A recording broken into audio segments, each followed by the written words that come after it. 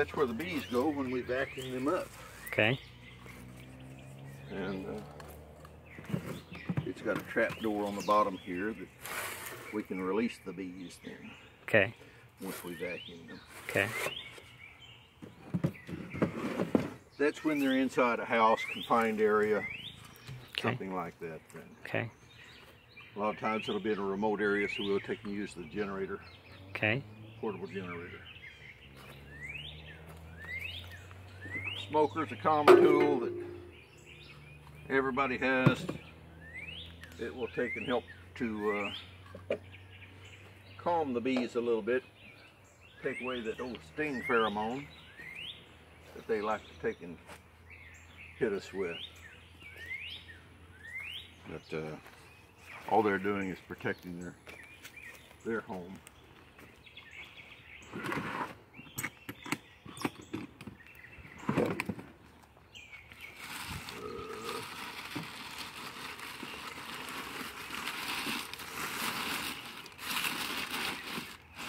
Actually, no other real info there other than a sawzall to help cut the area out, chainsaws if it is in the trees or something like that.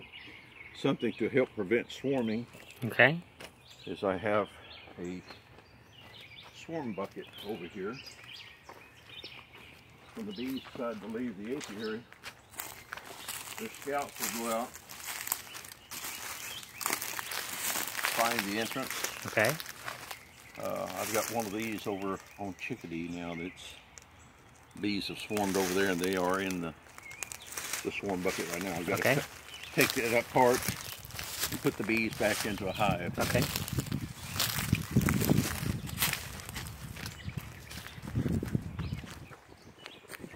I'm going to make a concrete pad here so that I can keep the bees on this, and the grass won't be growing up in front of the hive, because they just don't really like the lawnmowers running through them.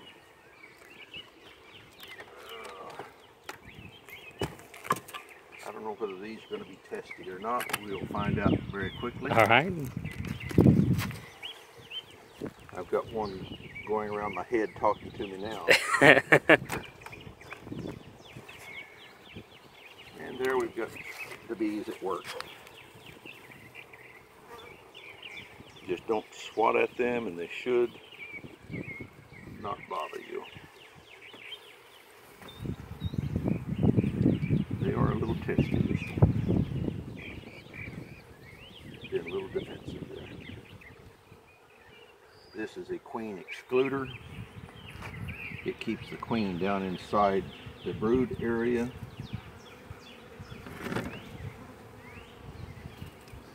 These are beetle blasters and beetle barns.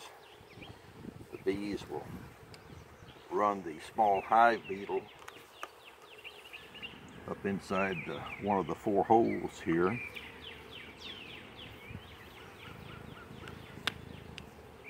Then they will take propolis and seal the entrance. Here's an entrance that's sealed with propolis here. They get that from the pine trees and the cedar trees, cypress trees. It's a sticky substance.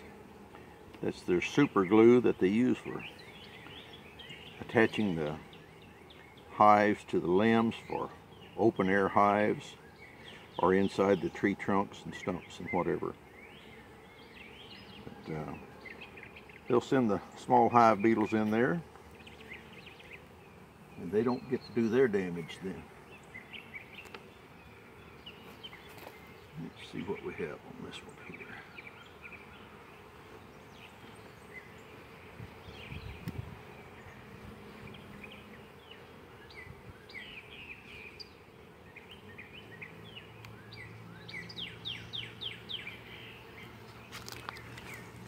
All right, look at that. Here is a queen cup. Another queen cup started up here. That's when they like to make new queens and then go to a different area to live.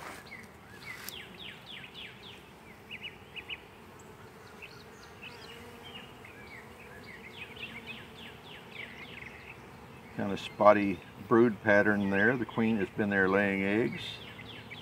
This is capped comb there. See what we've got on one of the older ones here. That new white wax, the bees just produced that.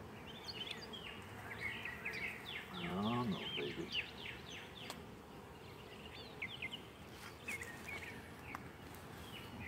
Very defensive.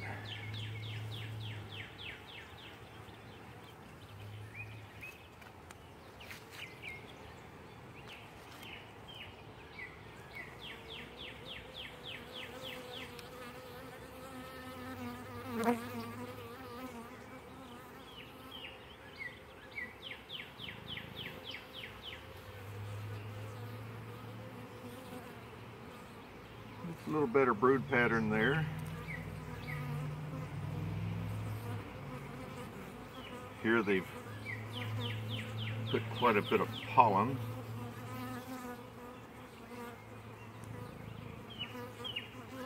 This is what they feed their larvae, is the pollen. They'll make a bee bread or a bee soup out of that, feed the larvae.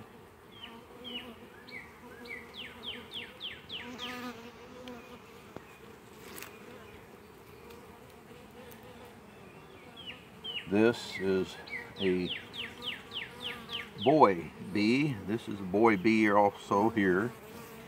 That's drone cells. And you can see what they've got going on there.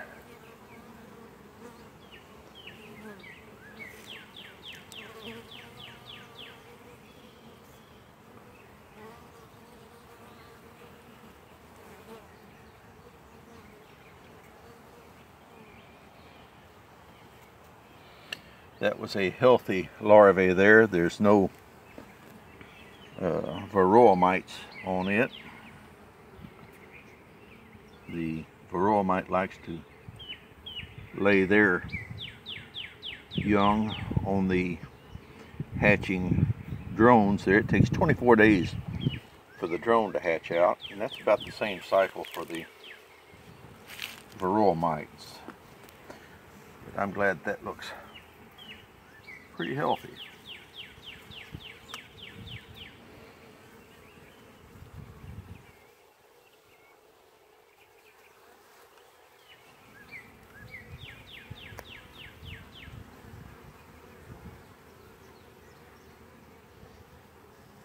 I've got one who would like to sting me there. She's talking to me quite a bit.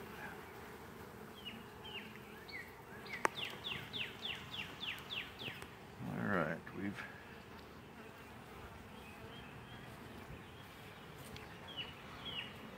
Alright, you need to back up there. You're getting nasty. They're gonna sting you. She just stung me. Okay. I'm gonna close this one back up. Okay. That hurt. But I don't see any queen cells there, so that's good. We'll go to a different area now and leave these girls alone since they're just a little bit on this defensive side.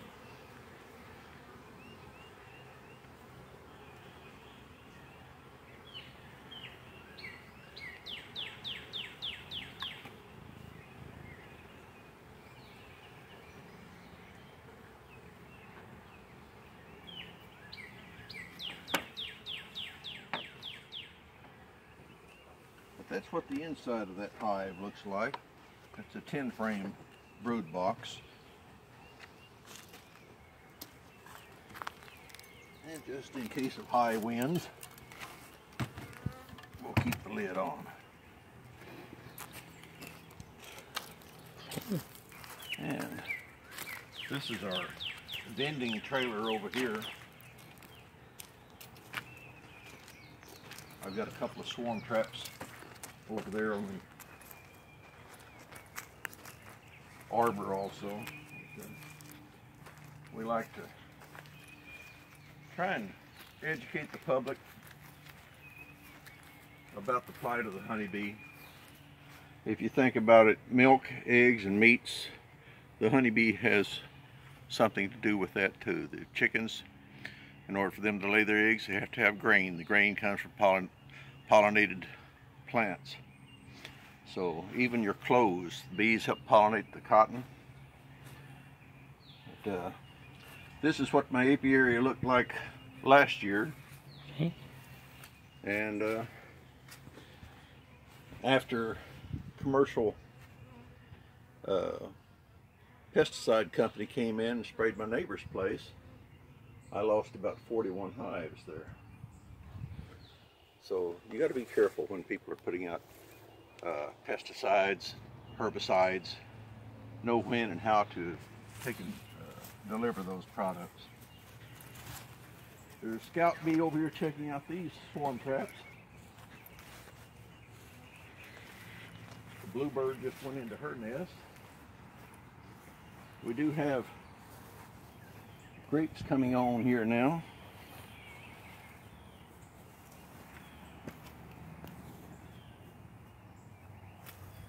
Okay.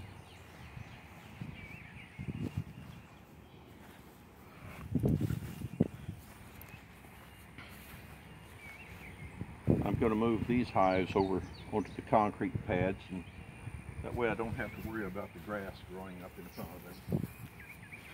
Here you've got bees working, foragers coming back in. I've got 2 brood boxes stacked here. That's just so we can grow bees. And above that I've got the supers then. That's where they'll put their honey. We've got entrance reducers on the hives there to keep the robbing from one hive to another. And you can see some of the bees are going to be bringing in pollen. They'll have there's one with white pollen going in just now. A lot of yellow pollen and a lot of the tan colored pollen.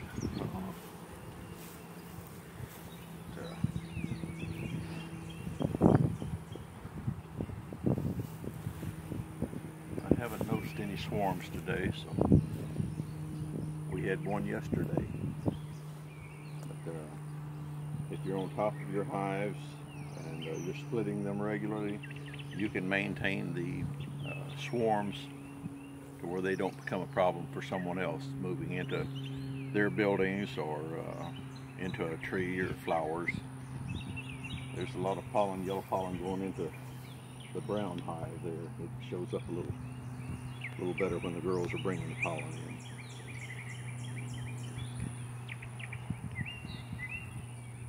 Jeff Willard over in East Milton on the Yellow River, he has problems with bears. He's got a bear-proof fence, electric fence also. Great inventor for unique labor-saving devices and things that help the honeybees. He's where the swarm traps came from, in the little buckets there. The bees really love going to those looking for a new home, and it's easy to take and move the bees once they move into that. But Jeff's fellow beekeeper there, and he's continually working for solutions that the bees are encountering as far as the small hive beetles, varroa mites, and things like that. Great wealth of knowledge there. I appreciate him as a friend. But that's about it for this area of the beekeeping. Well, sir, if you will give the community a piece of advice on how they can get involved and help save the honeybees. If you see a swarm of bees, it's like the invasion of the birds, the movie The Birds there, but the bees are looking for a new home, and when you see them swarming, call a beekeeper. They will come and relocate those bees before they move into your house and create a problem. It's hundreds of dollars worth of damage that they can do if they get in the wrong place. Be familiar with the bees. They're not here to hurt you. All they're wanting to do is work and make honey and make more bees. And in the right locations, the bees are what we really need for our fruits, vegetables, foods, or our way of life as we know it. But call a beekeeper, get involved. We have our meetings at the County Extension Service on Dogwood and Maid Miriam. The IFAS building out there, it's the third Thursday of each month at 7 p.m. Google, it's more than bees and it's more than honey. But get interested in the bees. We need them to continue our way of life. Thank you and have a good day. Thank you.